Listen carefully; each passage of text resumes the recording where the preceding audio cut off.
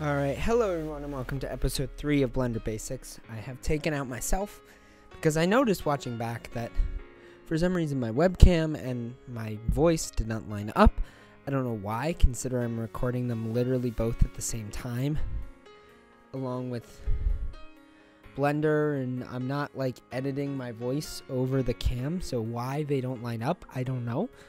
And in terms of that, I mean, I'm using OBS video capture device and OBS to capture my audio like at the same time, so why they don't line up, I don't know. But today we're going to be continuing with Blender. So in the last episode we manipulated our character, we made him look kind of cool, he seems to be happy, no one can tell if he's running or jumping or whatever. So that is that. So in today's episode we are going to be focusing on lighting. So lighting is important because if I render him right now, first of all, I don't even have a camera in, but let me, why can't I bring in the camera? Okay, Blender says I can't even bring in a camera. Why? Edit. Who knows? Oh yeah, because I'm in pose mode. Haha. Alright, let's say I bring in a camera, and I open up, and I drag this camera back, right? So, let's check the field of view.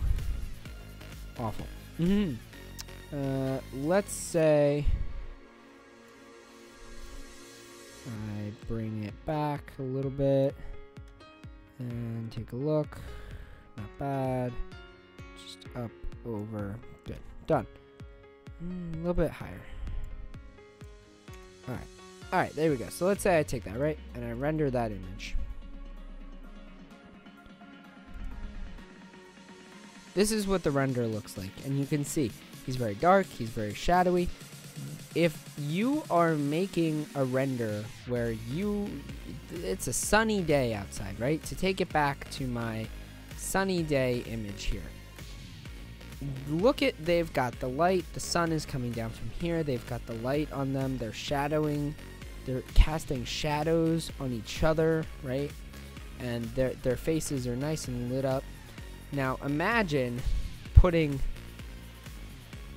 this dark image of me that you guys can't even see anymore.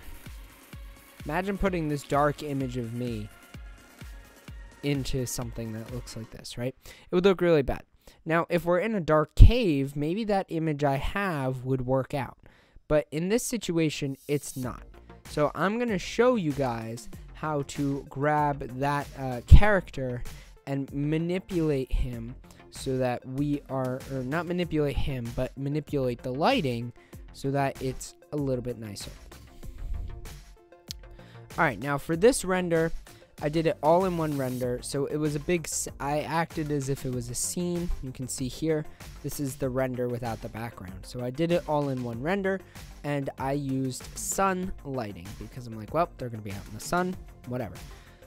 But for a single character, you have two options. Typically, for a single character, what someone recommended to me is that you use at least 2 sets of area lighting. So we're going to work on that right now. So let's go back to Blender here, and let's get rid of my character because he's not important anymore. Let's bring back into the scene. We're going to get rid of the camera because right now we're not rendering anything. We're just working in the workspace still. Alright, so let's take a look in here, right? We've got our character, we've got our bones, whatever. These bones, I don't like them once I'm done posing and I'm working. But at the same time, they do come in handy. So I would suggest leaving them on if you feel comfortable doing so. Sometimes I'll turn them off. If you want to turn them off, all you have to do is click the little eyeball button right here. They will switch on and off. But we're going to leave them on for now because we're actually going to be using them as a reference point. So you have a couple different options of lights you can do. So if I click Shift A, we get a menu here, and you can see there's light. You can see there's light probe. We're going to be using light.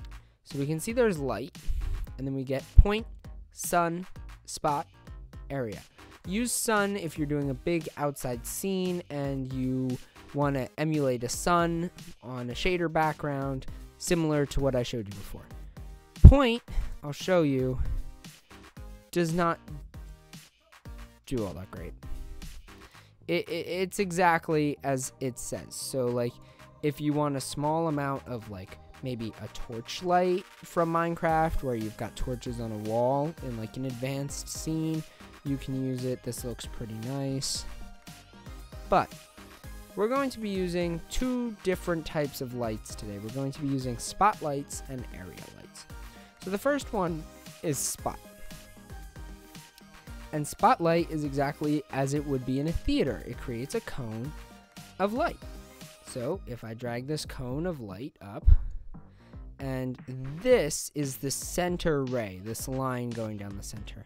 So usually if I'm using a spotlight on a single character, I try and pass it straight through this on its head. I try and manipulate it so that way I know the beam is basically centered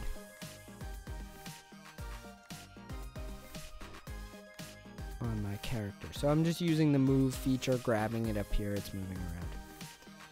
Alright, so now I've got my character centered in the spotlight. And you'll notice when I add the spotlight, this menu goes over here to Object Data Properties, which is now a light bulb. And that's what happens when you select the light. This power is really what is going to help us out here. So let's say I want to make this really bright, 150. It's not super bright. But what if I wanted it really bright? Well, I could do 2000. And you can see that looks super bright on top of his head.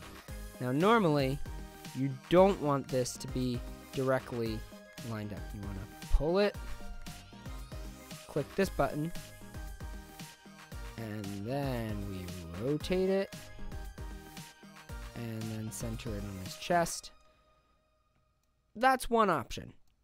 That doesn't look too bad, although right now it is extremely bright. If I render that, no camera, right.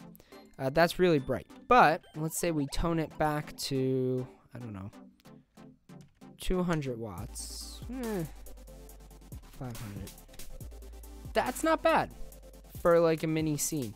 If we wanted it to be outside, maybe I'd push it to 1000. If he's right underneath of like bright sun, I wouldn't go too far though with that. So that's one option. The other option is working with area lighting.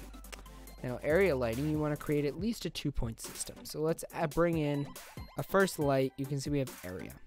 And you'll notice we get this little square. And you don't want this square usually straight on. So let's manipulate this square. Same thing, it has a ray of light that will center it, that you'll, notice. So let's manipulate that so that it's angled from the top down still. Let's imagine we're doing like a sun-ish sort of outdoor shader pack scene. So we're going to shine it down through the middle of his stomach. And let's just go with 100. Is really bright for an area light, you can see.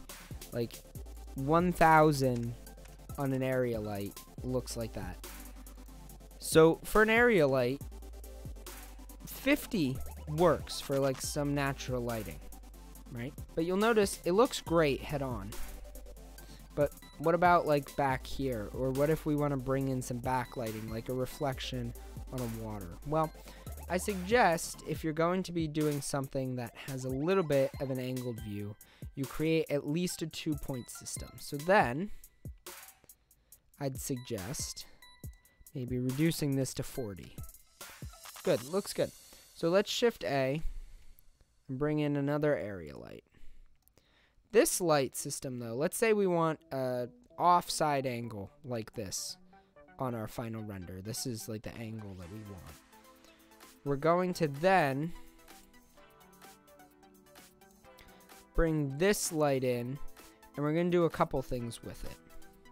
We're going to angle it up. Right? So we're going to bring it this way so it's like in line with him. And then we want it a little bit behind him, and we're going to rotate it. That's scaling it. We're going to rotate it in towards him, pass it through. And if this is 40, we want the backlight to be a little bit stronger. So we're going to hit him with 50 on the backlight. You'll notice now this isn't dark. This has good shadow. And, you know, overall looks pretty good. I'd say, though, I want to actually bring this up to 50. And let's pack this at 60. Still, same thing. Backlit. You can see it has an effect. Alright, now, do we have to worry about this side too much? Not really, because we're not going to be focusing on him. But if we did, we could create a 3-point system where we have light coming from over here too. But I'm pretty happy with this. So we are now going to be taking a look at bringing in a camera to the system and testing. So let us, once again, click Shift A. So before we do that, though, give yourself the angle that you want. So let's say here. This is the angle I want. Shift A. And there's one option here that says camera. And that's it. It's just camera. So, bring in the camera, and you'll notice it shows up down here.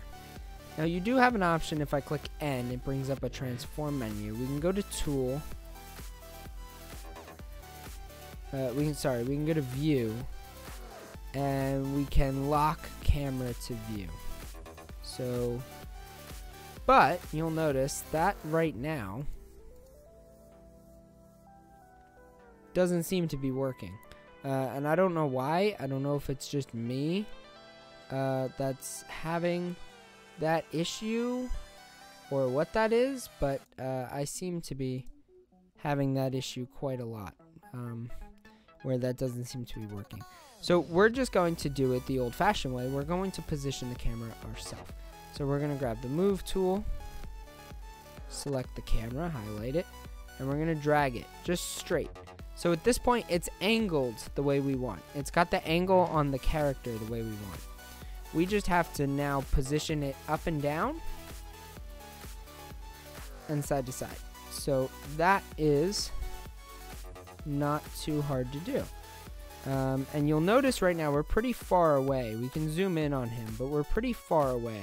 So chances are we can bring the camera in a little bit closer. So if we go to the side, we can push in on him a little bit. Yep, and you'll notice we're still fine. So we're just going to maneuver the camera. Now, in order to get into the view like this orange box outlines the camera's point of view, what the camera sees. In order to get into this area, you can click 0 on your number pad. If you don't have a number pad, you can click this camera button, left click it, it'll do the same exact thing. It'll bring you into the camera view. Okay, so that is it for today. Today we have learned how to bring in a camera, how to bring in lighting, and some tips for positioning your lighting. You guys can mess around with your settings in terms of how bright or dark you want to make it, what you think will fit best with your scene. One of the cool things about Blender is it is a platform for artists to build and create. So you guys have the artistic vision to take your creations wherever you want them to go. So I'm not telling you you have to set the first one at light level 50 watts. No, you don't have to do that. You take it where you want it.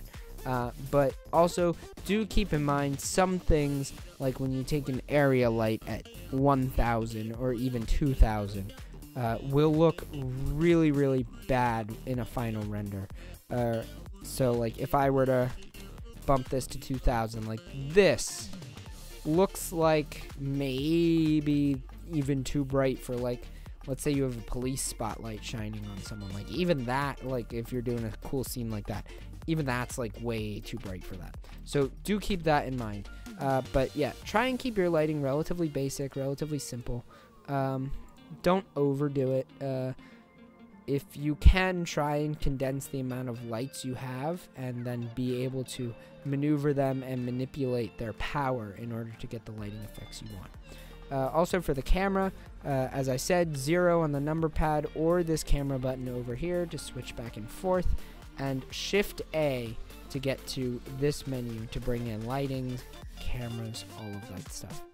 So that is it for now. Hopefully this Blender tutorial was useful for you.